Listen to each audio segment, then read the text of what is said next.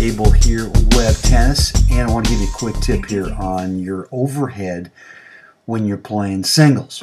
And as a right-handed player, what I want to do is I want to play most of my overheads over to this opponent's ad corner, and I'm going to show you why here in just a second.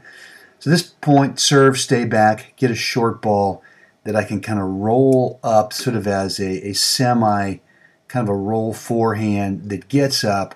The intention here is to have it bounce up so the passing shot's not easy. So I get a lob out of this, and what I'm thinking right now is that where I want to play this, I don't want to play it on this side, because if my opponent gets over here and plays this back, this lob now is coming from an angle that's starting over my back, over kind of my backhand side, and that requires so much footwork to be able to get back in position to be able to hit a natural overhead. So I'm going to most of the time play to this corner, and if the opponent doesn't get there, well then you know what, it's a winner. But if they do get there, if they end up getting to it, then what happens is the lob is now coming back from an angle that works its way naturally back into this setup right here, and that's really what I'm looking for. Certainly they could lob onto over to this direction here, but I'll take my chances on that, and I'll actually kind of fudge a little bit,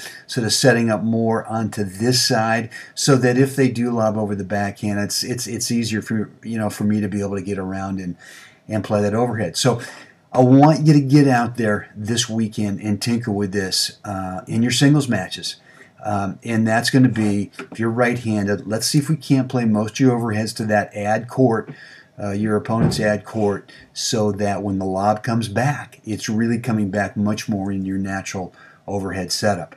Okay, right below the video, let me know what you think, any feedback, any comments, any questions. I'll be looking for it. All right, have a great day out there. Thanks.